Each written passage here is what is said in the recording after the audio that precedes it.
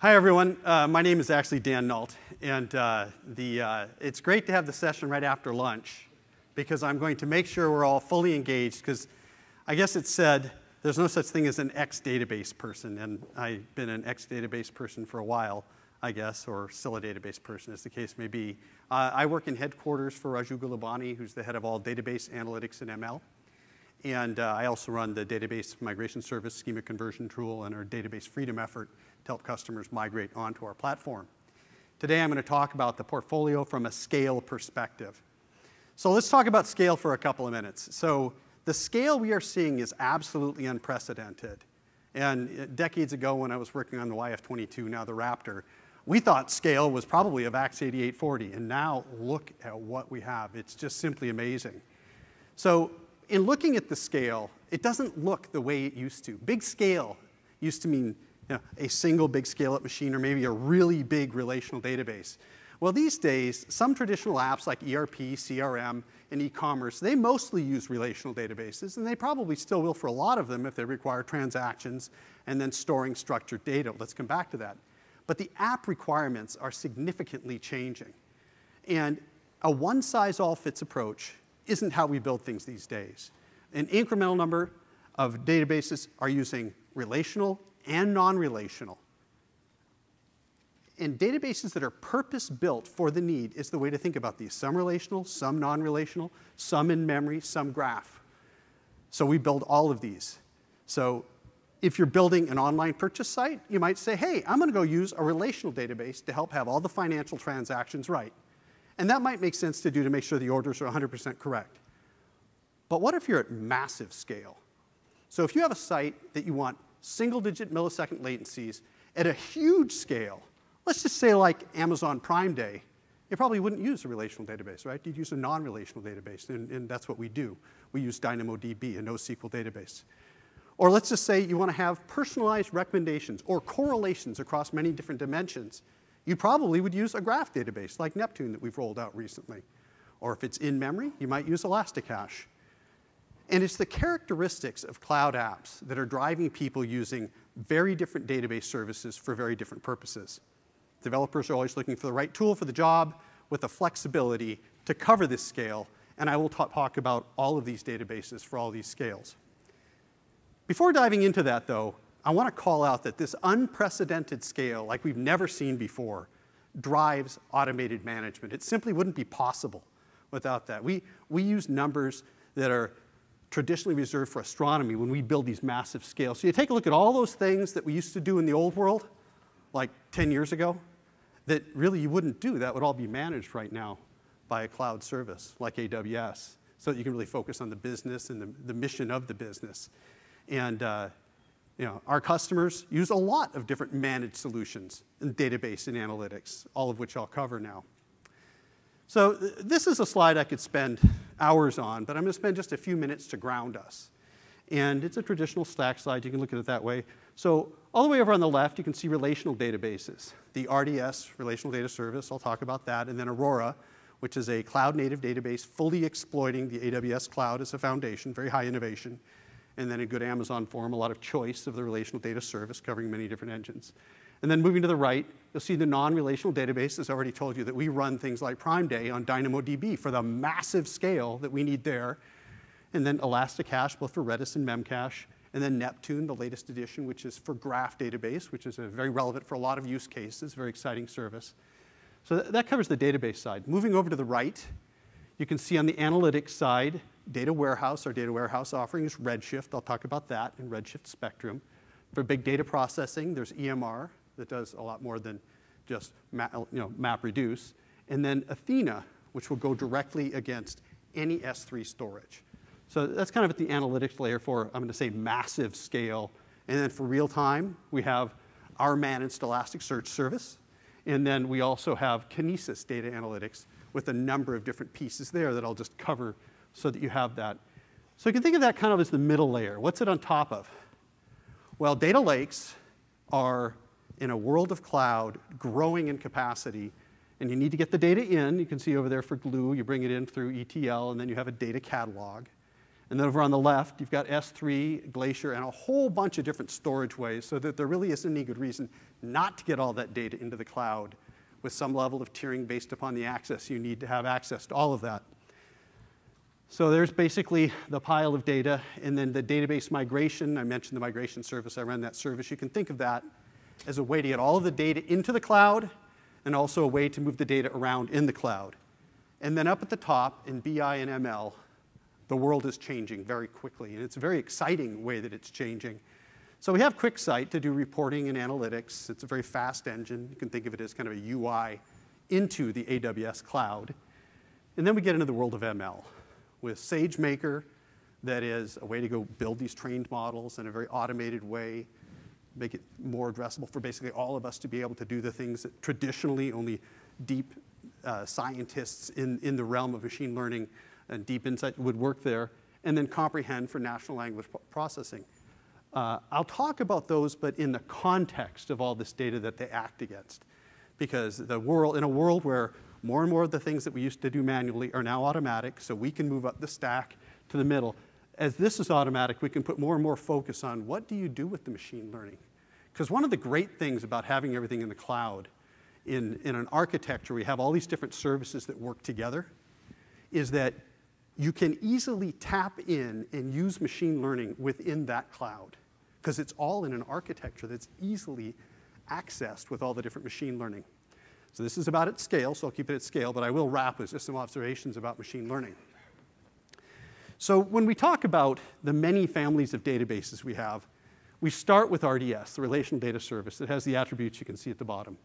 Managed and automated, high performance and scalable, availability and durability with very simple multi-AZ capability. It's just amazing how easy it is. You click a button and then you have high availability with replication, and then data encryption at rest and in transit. So that's true for anything that's in RDS. It automates the patching, backup, high availability, encryption, security. It handles all of those things for you. And with 16 terabytes per any of the instance, you can run hundreds or thousands with very little staff commitment. The scale at which we run is astonishing, and it's almost all hands-free. It's just all very high automation. And then at the top, you can see the family of database engines. And I'll parse it into three. So it's the open source ones. So take that momentum, bring it in, manage, create value for scale. And then over on the right, what we talk about is the commercial databases, the Oracle and the SQL Server. So these are all RDS4 Oracle, RDS4 SQL Server. So you can go run it in a managed way. And then you have Amazon Aurora, and Amazon Aurora is different. And the way to think about how Amazon Aurora is different is just imagine we've built this AWS infrastructure with all these multiple availability zones and regions. And they go run RDS against a database that was never designed to take advantage of that amazing, massive scale out. And then you say, wow, we can control all of that. It's all open source. What would it look like if we were to basically rebuild all of the storage and all of the high availability and all of the networking using the fundamentals of the AWS cloud? And that's basically what we did. And I'll talk about that in some detail. On compliance, our commitment to compliance, in a way it speaks loudly to what you're asking us to go do. You see we do it across the portfolio for database. And to support the audit and compliance requirements, we make sure that you can run your workloads in RDS. We have a range of compliance. You can see them here, SOC 123, FedRAMP, PCI, DSS, HIPAA, all of that. And the way to think about that is you can go build your apps in the way that's compliant, and then you can go to the compliance bodies and say, hey, it's running on RDS, and that you can take the audit findings you've done and then combine them with the attestations from the third parties that have done all this work for us to have a complete verification of your compliance running on AWS. In other words, we take responsibilities for RDS and the service all the way down. We document it all the ways. And then you take the responsibility for your app running on AWS. And we're very committed to it. And you can see it's become a process for us to have this kind of coverage across that portfolio. So now let's talk a little bit more about Aurora. Because in a way, the highest innovation way to get your relational data into AWS is on Aurora in a compliant way. And I mentioned the architecture being such that we basically took the whole shared storage volume, and we pushed it all down to the cloud. And then basically took the technology up above so that it would be very easy for you to migrate over to it. And it's MySQL and Postgres compatible with this unique scale-out architecture. It's a distributed, fault-tolerant, high availability architecture like nothing else is like that. It has all the security of AWS and the availability and reliability of commercial databases, but at a tenth the cost because of the price point. We don't charge you for the IP running it, we just charge you for running it. It's open source on the top. It's our storage backend underneath. And it scales out. It can have 15 low latency read replicas. It has 3 availability zones, 2 copies per 6 copies, which is pretty amazing capability. And it's all kind of automatic. So if a read replica fails, we reroute to another replica in less than a second. So you have very minimal impact on that. And there's no interruption to the user. And we launched the first one was MySQL. MySQL was pretty far along. We've had a lot of people on it. It's our fastest growing service ever. But you gave us all some very clear feedback. Hey, we want to have that with Postgres. Because the Postgres interface is a natural, systematic, and semantic join to look at some of the other enterprise databases you might have been using. So for example, if you wanted to move an Oracle database over to Postgres, it's easier to go do that. So we added in the Postgres. And with that capability, you have all of the high capabilities here. You've got the low cost, the compatibility, the 6 different copies, the fast failover, and then you can scale up and down. You can scale up to move all the data over, and then down right size to the fit you want. And then we constantly, continuously back it up so that if there's ever an issue, you can transparently fail over and recover, typically less than 30 seconds. I can't overemphasize how simple it is to use. It's really game-changing in the database industry, how it works in those ways. Now, think of that as pretty big scale. This is about big scale. But even when we do these big scale things, there's these little things that we're not sure how big a scale they're going to be. And for that, we created a serverless version. And what serverless basically means is you don't have to think about the servers at all. Things happen automatically. So if you have an app that's running against a database that you're just not sure how often it's going to be at full scale because it has big usage spikes, or maybe it's dev test, and sometimes it's big, and usually it's small. And you can do that along with the big instances you bought. We have an on-demand self-scaling mode for Aurora, and it automatically starts up, shuts down, scales up and down based on the app needs. You don't have to provision, you don't have to manage, it handles all of that. And you only pay per second with 1 minute minimum for the capacity you use, which is really significant savings. So think of it as a portfolio, if you will, of the on-demand serverless and then the full large instances that you buy and you consume at scale. Now, Aurora is amazing, and there's other leading edge technology to get even more scale out. And we announced at reInvent that we're adding these on. They're coming out this year. Let's talk about what they are. So first of all, let's talk about multi-master. It'll have multiple read-write master instances across multiple availability zones so that you can have a complete failure on an availability zone. And any of these masters can fail with no app downtime, right, for that level of high availability. And it'll take over in under 100 milliseconds. How can we do that? It's just wired deeply into the AWS cloud. There's no layers in between. It deeply uses the infrastructure of it.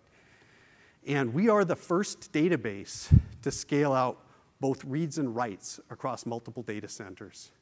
We are the first one because the way we built our architecture all the way up for EC2, we're the ones to do that. We are also the first MySQL and Postgres compatible database with this multi-master. Because we have a different target, right? We're trying to bring people away from the high-priced database and say, hey, go run on this. So we've brought a very high level of innovation to a 1/10 of the cost that you're used to price point. And then some of us might say, yeah, well, there's one thing that this isn't. And we did take that step. We're going one step further for the multi-region, multi-master. In those cases where you want to have it on multiple regions, just in case you have an event that has an isolation or a degradation of an entire region, you'd use the Aurora multi-region multi-master. And that'll enable the apps to stay highly available under any circumstances by replicating data between regions, resolving the update conflicts, so you really can move up the stack, right? Because it's got the scale out handled in a very automatic AWS way. So you can see the level of innovation that we're able to take by fully exploiting the infrastructure fundamentals of AWS in what we were able to do with Aurora, first MySQL and then Postgres. So just as an example of databases at scale, we'll just talk about the government in Canada. And the government of Ontario has 14 million people. It's the largest province. They chose AWS. And you can see what Zine Abdullah had to say, that disaster recovery and auto-scaling without purchasing an expensive infrastructure. And there's more that she said here that I'll just mention. They didn't have a big budget. They were constrained. That led them to AWS. And they were able to experiment, and they liked the experiment. And they didn't have to spend a lot of money on an expensive IT system because, just like scale out has changed a lot, the economics of IT and the economics of the database have changed a lot. And on that theme, you've probably heard from AWS that we look at the old world commercial ways and say that we can do better. In a sense, the database world has not been a pleasant place for most customers, maybe not for any customers. And because of these practices, basically as much margin as possible, trying to keep people locked in with proprietary code, licensing that makes it really hard to choose, where in contrast we try to make it easy to get on and get off and have a lot of flexibility, and then an audit that would show up funny when you're thinking about, well, maybe I'm not happy about some of that. And we think we can do a lot better than that. And we have a lot of customers trying to move as fast as they can to open source databases. And getting the same performance out of an open source database as a commercial grade database is difficult. And that's why enterprises are coming to us saying they're moving as fast as they can, and their prime target for relational database is Aurora, for all of the reasons that I just outlined. Now, but if you're in a world where you've got an old world commercial database, you'd say, well, some of that's OLTP. Some of it, maybe you've been done relational, it should go non-relational, like with DynamoDB. Some of it's a data warehouse. You're going to want to go to Redshift. Some of it probably should have gone to EMR all along. So you can either say, hey, I'm just going to take this relational thing and just put it to relational, or you can say, hey, decades have passed since I architected this thing. I want to rethink what I'm going to go do there. And we are committed to helping you with both of those paths. And as part of that, kind of iconic that we have Lady Liberty there, isn't it? We have this database migration service that we sometimes talk about as helping you with DB freedom. And this is a service that allows you to migrate from on-premises into AWS, around on AWS, or even off of AWS if for any reason you want to do that. So we're happy to earn it every day. And you can migrate between databases, you can consolidate databases, you can have it be homogeneous. Basically, you can say, hey, I'm going to move from Oracle to RDS for Oracle, or you can have it go from SQL Server onto Aurora, whatever you'd like to go do. And we highly automate the schema. So what does that mean? We're taking the way of moving, for example, the schema you'd have with Oracle to bring it over to Postgres. And about a year ago, it was about 60%, and now it's about 90%. And you can see that same level of automation coming over from SQL Server, that same level of automation if you're going to MySQL target. High automation, simplicity, doing with the computer, doing with the machine so that you guys get all benefit from having those kind of tools. And the replication back and forth for this is designed to have very minimal downtime, essentially nearly zero downtime. So the way to think about this is along with the portfolio of great purpose-built DB services, we make it easy to get to the cloud securely and do it in a way that has massive scale, with features designed so that you can take a look at some applications, profile the difficulty, take a look at a family of applications in a data center and say, I want to profile how hard it is so that I can go plan across all of them, and then move them to whatever the open source or commercial databases you want to do. Now, for very large installations, we have Snowball. So you can take the Snowball, I think you've probably seen it, the small thing here, bring it in, hook it up, download onto it, and migrate from that. So we are set up to work with Snowball Edge in these migrations on and off. Customers do that. And for perspective, we have tens of thousands of enterprises and startups on Aurora, including big companies, right? Companies like FINRA, Dow Jones, and Verizon, making the decision to use these kind of technologies to migrate over. So, so things have come a long way. And you can see the curve down below, and you can see that it's accelerating a little bit on how many databases are being migrated over time. Service launched in 2016, and we're at 75,000 databases migrated over. So demand is just increasing, the pace is just increasing. It's kind of fun to watch it. It's like it's having a portfolio that only goes up and to the right. So a little bit about DMS and SCT on that. Now I've mentioned DynamoDB.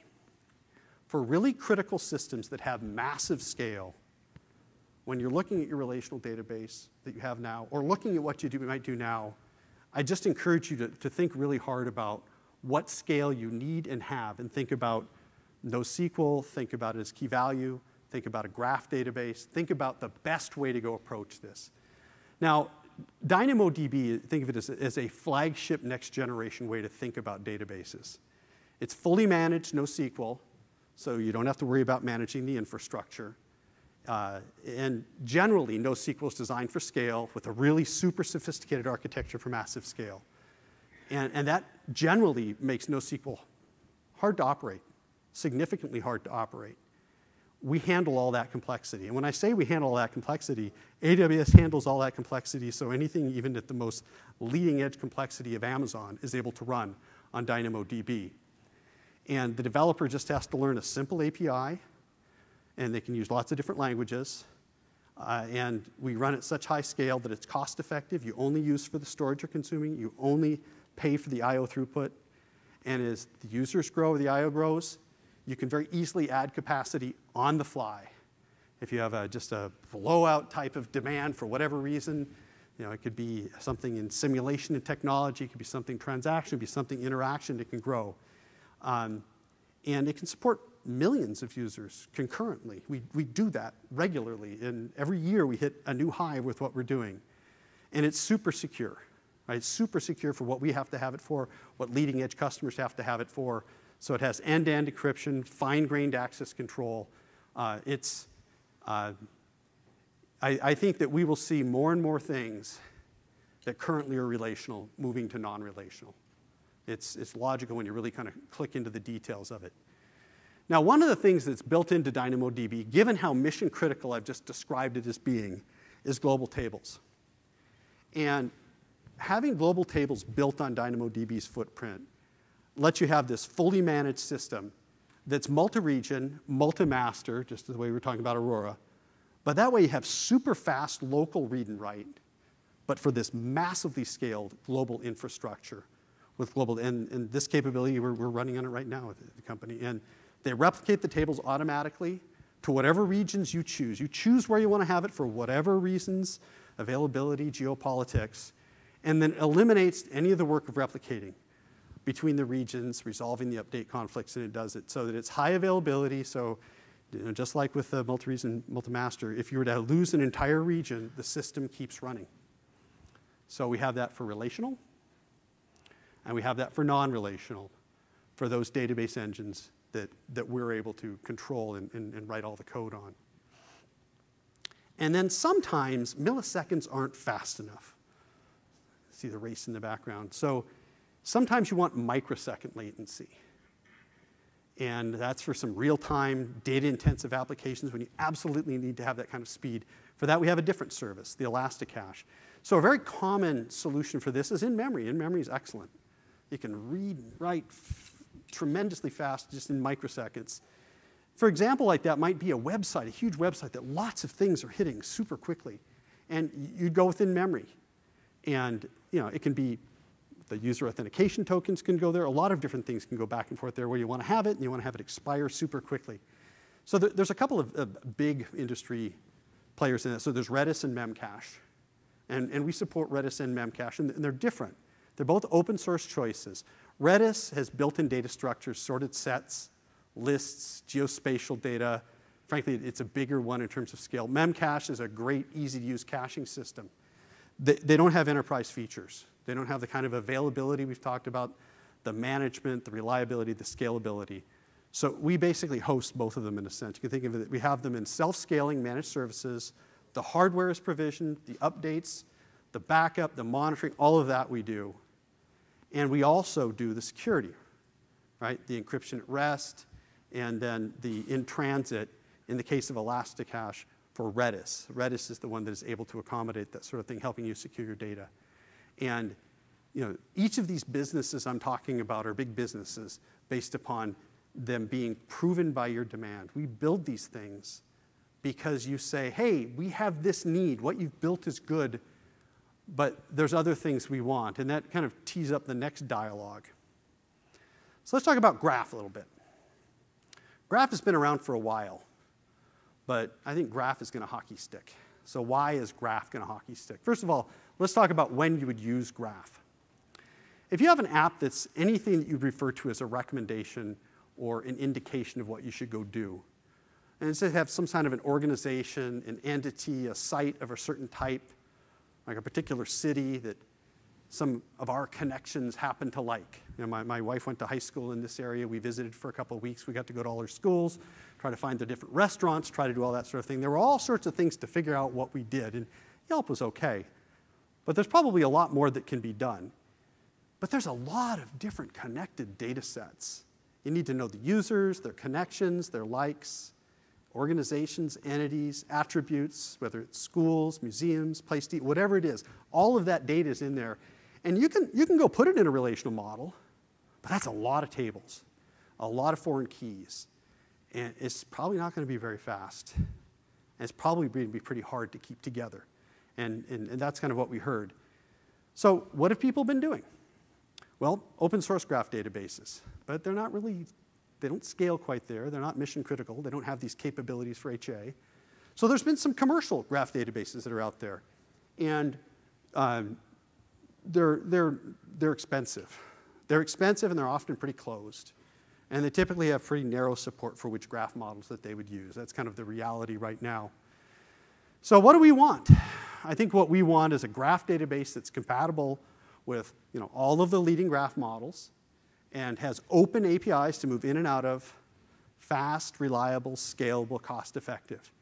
That is certainly what we heard. And as a result, we built Neptune. So it's fast, reliable, fully managed graph database. It's easy to build apps that work with highly connected data.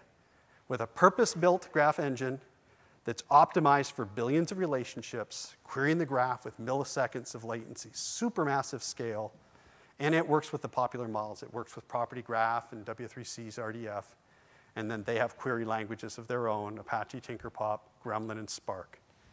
And it's fully managed with all of these things that we've been talking about with these database services that we have. So, it's got high availability, read replicas, point-in-time recovery, continuous backup to S3, replication across availability zones, and as you can imagine, we're able to reuse some of our infrastructure for some of these massive scale databases.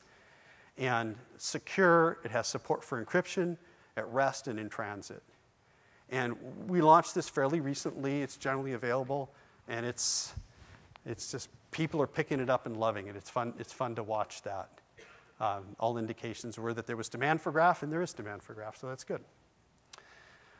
Now, so that covers the relational and then the non-relational databases. So let's talk about data lakes, because the world of data lakes has changed a lot in cloud. Think of the massive amounts of data that we say, hey, bring it all into S3. We'll keep driving the price down. We'll try to curve fit it for our costs so that you have it available. But generally speaking, what do customers need? A scalable, secure, super broad platform to put the data storage in for an analytics platform. That's the way to think about the lake, and you can see Lake Michigan in the background. To securely secure all the data from apps and all the devices, whatever format they come in. It's not allowed to be picky about the formats. With high availability, durability, at any scale. and customers need to be able to analyze the data, analyze it in a lot of different ways with a lot of tools and frameworks of their choice. The theme is choice. Get it in here and then look at it with lots of different services, lots of different technologies, so that there isn't friction in you trying it. And the key here is to do it in a low-cost way, with low friction, with large amount of data, so that you can get it up into any of these services that I've talked about, or any other service that you want to use for that matter that runs on AWS. Why? Why bother to bring all of this data in all of a sudden? Right? Because this has been around for a little while. Well, you can, so you can take the dark data and get insights out of the dark data. But we all want to move from beyond, insights from operational reporting of historical data. That's really good. But what we really want is the ML from that data, right? We want to use it to be able to train models. And with those trained models, predict what could happen, take a look at what is happening to use all that data. To fully get that data from ML, because just like cloud came and hit IT by storm and made it better for all of us that have been career IT people, ML is going to fast forward us to a totally different place quickly. So all this automation, all this scale will feed into that. We will add it into all of our different apps. So we're going to expect data lakes are going to be used to go help people have different outcomes. So we have a broad way of getting data into the data lakes, and I'll hit on each one of these services. They're all designed to accommodate and have their part. Generally, though, we have a very comprehensive, secure, across all these services, scalable and cost-effective portfolio of services to work to bring data into your data lake and to work from your data lake. And they allow you to build these cloud data lakes that are of an entirely different scale than in the past to analyze the data with the broadest set of capabilities. The traditional capabilities for reporting and analytics, the historical look, and also what's the pattern hidden in this that we've never, ever seen before that really makes a difference? And right now, as a result of the breadth of our platform and the way to get at this with services, there's more teams running their data lakes and their analytics and data lakes in AWS than anywhere else. There's just a massive amount of data in there, which is an amazing foundation for ML. And the kind of customers that do this are customers that are familiar to most of us, whether it's Netflix, Zillow, NASDAQ, iRobot, FINRA, Yelp. All these companies are using our data lake technology to inform what they're doing and bring it together. So some of these services I've talked about, things like Graph, are these companies coming to us and saying, we need a Graph capability. And when we tell them we're building one, they're excited about it. Now, as part of getting all of that data into that lake, there's some mechanics of it all. And we have a service, Glue, which is another fast ramping service, which is an ETL service, so extract, transform, and load service. And it's all backed by a data catalog. Because when you're talking about all this massive data coming in, you need a catalog to basically keep control of everything, to know what's going on. And Glue is designed to be super simple. And it's a roadmap to watch, because we're going to be constantly investing in it. I think at every reInvent, you're going to see more and more about Glue. But it's so simple that you point Glue at the data source and the target, then it creates the scripts to transform, flatten, and enrich the data. It creates the scripts for you in Python. And it's in Python to work in a Apache Spark 2.1 environment. And what it does, though, is it lets you edit the ETL. It provides it for you, then you can edit it. And then it gives you the endpoints to work on the code, to test the code, debug it, with whatever environment or IDE you want to use. Again, it's a very open way to approach to doing these things to get it all in. Because a lot of things are going to be coming into these data lakes. Some data is very old. And once you get it all set up, you can schedule the recurring jobs. You can bring jobs together and chain them. You can have them on demand. You can use Lambda with it. It's designed that once you get your data lake all queued up and you have Glue working at, you can run it as a system, real time, so that it's current, including as you're doing analytics or any ML against it. And it manages the dependencies and the sequencing between the jobs. And it scales all the different pieces that way. And it restarts jobs if they fail. It manages all these different things for you. So what's one of the first things people think about when they have a data lake? Okay, I got all the data. I brought the data lake in. I'm probably going to need a data warehouse for some of the really fast repeating, I know I'm going to be going and getting at these different things. And Redshift is our fast, fully managed data warehouse. It's simple, very cost-effective to bring it through using standard SQL and all of your existing business intelligence tools. Purpose-built for the scale of the cloud. Again, at that 1/10 of the cost of what people are used to doing. And you can run very complex analytic queries against petabytes of structured data here. And it's columnar. You'd expect that probably. And it uses high-performance local disks and then massive parallel query execution. Most results come back in seconds, very short. And it's also designed to scale all the way down so that people can experiment, as we heard from Ontario government. Or you can go to the very large systems, but have a petabyte of data for $1,000 a terabyte. Less than 1/10 the cost of the traditional systems is the price point for this. And again, a very fast-growing service that people are using against it. And customers said that they wanted even more scale than that. They said, hey, that's great, but I want to be able to run against exabytes of data that I've got in S3. And it's not practical or cost-effective to go pull of that into a high-performance disk data warehouse when you want to query it and then take a look at it, and you can take a little bit of latency. So what Redshift Spectrum does is it takes the data and looks at local disks, and it also takes a look at what's in S3. So you can query these vast amounts of data that you have in S3 without having to load or transform any data. It goes directly against it. And it uses very sophisticated queries to do that across thousands of nodes. So even with very large queries, it comes back very quickly. And it uses open data formats, CSV, Grok, Orc, Parquet, you get the idea, very broad list of those, using the same SQL syntax as Redshift. So you can use your same BI tools against it. So it's an incremental thing to add on to. And this ability to span between what you have in Redshift and then S3 and make the decisions is very powerful, including because you only pay for the queries that you run. You don't pre-buy it. You have S3 rates for data storage, and then Redshift instances if you're running against Redshift. So you can think of it as an umbrella that reaches across with the same logic in SQL to go against S3 and go against what you would have in Redshift. Now, I also mentioned EMR for big data processing. And it's a traditional way that people go build a data lake, and they go and take a look at it with Hadoop. And EMR provides a managed Hadoop framework. But framework's an operative word here because it does an awful lot more. So it's very fast, easy, cost-effective to move across a lot of different EC2 instances to get data. And you can also use Spark, Apache Spark, HBase, Presto, Flink. You can use a lot of those different things with EMR. It's a framework that you can go operate a lot of those. And it's very easy to keep it up to date with the latest open source things. So you get the value of managed. And it works in concert with S3, with DynamoDB as a family on the lake. And it handles all of these big data use cases securely, reliably. And use cases are log analytics, web indexing, data transformation, financial analysis, simulations, and a ton of ML are being done this way. And it's very flexible with how we do it. And all of the way we're just driving down the price of having the data in S3, you benefit from that from EMR.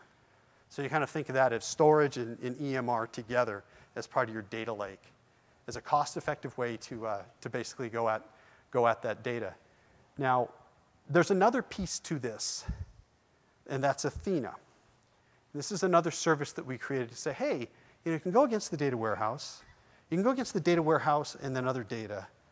But there's another way that people are going to want to do it with just a very interactive, lightweight query, serverless way to analyze data using standard SQL.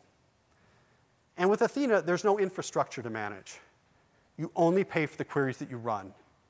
You point your data at S3, define the schema, start querying using standard SQL, and most results will come within seconds. And anyone with SQL skills can go use Athena. It works with the Glue data catalog that I mentioned.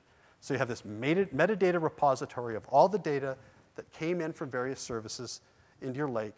And then you can crawl the data sources to populate the catalog with new tables and new partitions to maintain schema versioning. Now, I've just talked about a whole bunch of different analytic services that all work together in the lake. So just think of it. Once you start using that data in the lake, you have all those different services. And I also mentioned Kinesis. And Kinesis is a number of different services rolled into one. You can think of it that way. For the real-time streaming data, you see the stream of people, we've added video streams for video, audio, and any other kind of time-encoded data to build apps of any kinds. You know, I have a simulation background, but this works for a lot of different things that I can easily envision, bringing the data in. So robots, smart cities, manufacturing, security, you get the idea, and it gets used an awful lot for machine learning. It just brings a tremendous amount of data streamed in to go work with. And then Kinesis data streams let you build real-time apps with those streams, not using the video type of data. Firehose has you bring in a lot of different data into the data stores. And then analytics has you analyze and process real-time with SQL. So you can do some analysis as you bring it in, then you bring it into the data lake, then use all the services that we've talked about. All these services are designed to work together. You can easily assemble these different services, try them, and use them. And for those of you that are working with AWS, that is our design point, to be responsive. You know, 80 to 90% of everything we build is based directly on customer feedback, and that's what's reflected in all of these different services. So one other service to talk about that goes against the data lake is Elasticsearch service.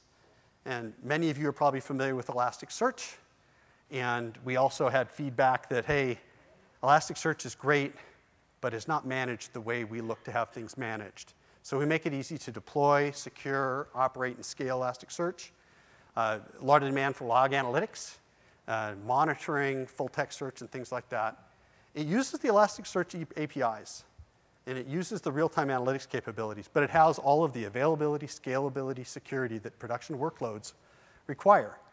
Built-in integrations with Kibana and Logstash, and then totally integrated with AWS, so you can go from raw data to insights. It integrates with our VPC, with Kinesis Firehose I just talked about, with Lambda, and with CloudWatch.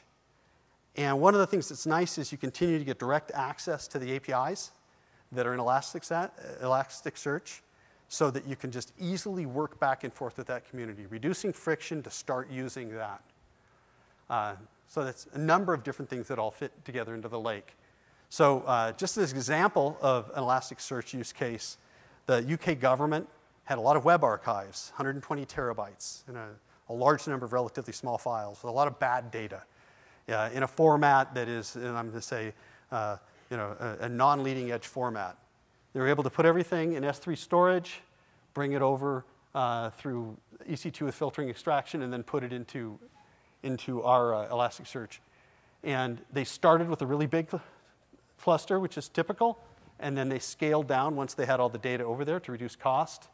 And the cost effectiveness is, I'm going to say, differentiated. And the speed using Hadoop is just super fast. Relative to Hadoop is just super fast. So 146 million documents per hour is indexed. So designed to go work, very purpose-built for specific uses. So there's one other app that service that I want to talk about. It was up at the top of the stack in the far left when I opened up with the portfolio slide, and that's QuickSight. We use QuickSight to run our business. It's a fast, cloud-powered business analytics service. Think of it as the window into the data in AWS. You can very quickly build visualizations, do analyses, get business insights, connect your data very easily at massive scale with an engine that drives high performance to do these visualizations and rich dashboards that you can get at from any browser or mobile device. There isn't a compatibility issue. It's there, and it just comes up as an AWS service. And it can enable self-service decentralized analytics.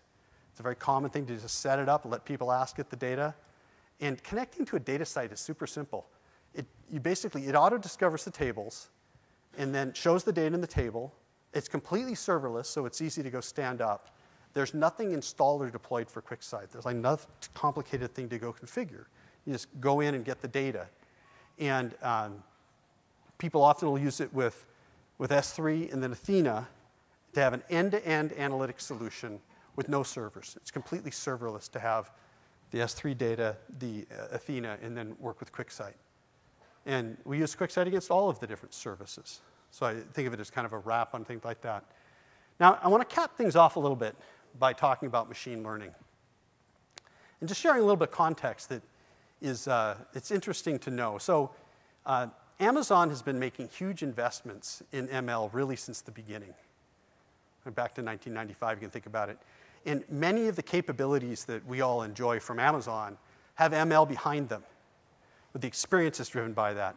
Our recommendations engine is driven by ML. The robotic picking systems, ML, supply chain forecasting, capacity planning, they're all informed by ML algorithms. Primaire, our drone initiative's got ML behind it. Amazon Go, which is our retail experience using computer vision, it's all driven by ML. In fact, for a long time, Amazon businesses have had to have how they're going to use computer automation as part of their business plans. But it just isn't something we necessarily talked about very much. But it's a huge part of our heritage. So what's our strategy with ML?